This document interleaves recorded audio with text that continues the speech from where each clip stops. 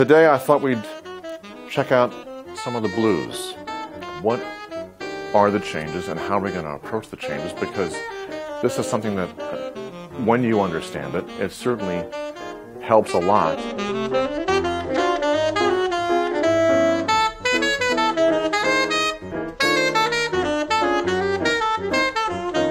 The ninth bar could sound like, that'll be the 2 chord in the key, right? So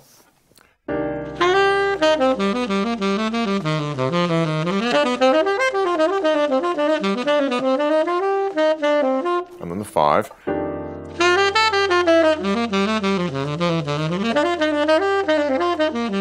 But there are blues where the tonic really is major. An example could be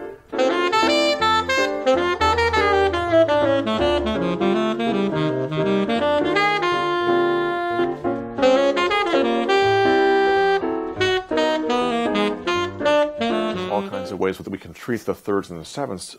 A lot of it has to do with embellishment.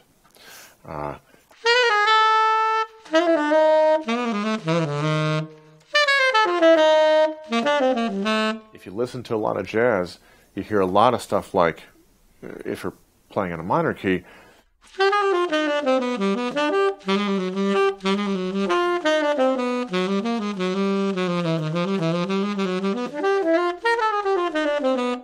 that's all about harmonic minor. It's all derived from harmonic minor.